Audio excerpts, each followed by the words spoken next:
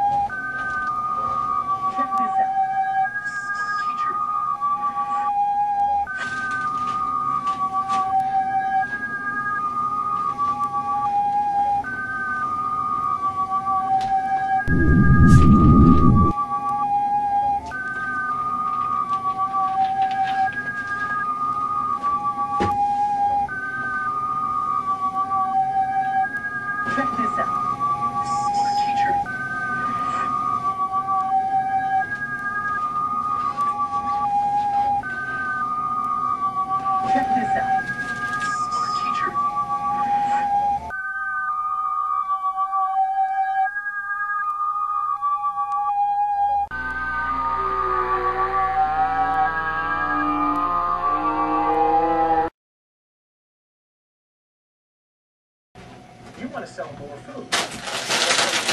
How is that game? I don't know. I haven't played it. I don't.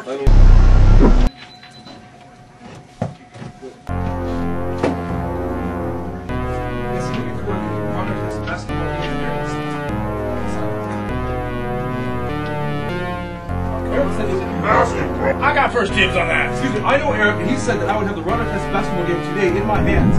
It is the #1 game, and Eric said I would have it. You promised that to me. How many people have you promised this game of? That was between you How and many Eric. times I don't know did? anything about Whatever it. issue you have, it doesn't matter. The game is mine. Eric told me it's not in my head. It's decided because I know Eric. I don't know who you are. But the basketball game is for me, not for you. Because I've never seen you before in my life. I'll give you a bro. I don't want to run this basketball video game that Eric promised me yesterday. Whenever it comes in, I go, this man is not Eric. I don't know who this man is. This man is a loser. He's a nobody. Eric is the only man. Eric is the only one whose opinion matters in this video store. He told me yesterday that Runner Test basketball would be mine. Yes, I do. No, I want to bring Eric in this video store. He told me yesterday that Runner Test basketball. I got first this man is nobody. I want Eric is the only one. Whenever it comes in, I go, this man is not Eric. This man is a loser. He's a nobody. Eric is the only one whose opinion matters in this video store. This man is a nobody. The Runner Test basketball video game. Eric told me yesterday that I would run the Runner Test basketball video game. When the game was in the first couple of rounds, I don't know who this man is. This man is a loser. He's a loser. This man is a nobody. This man is a loser. He's a loser. I'll bring it on. You want to see what I have?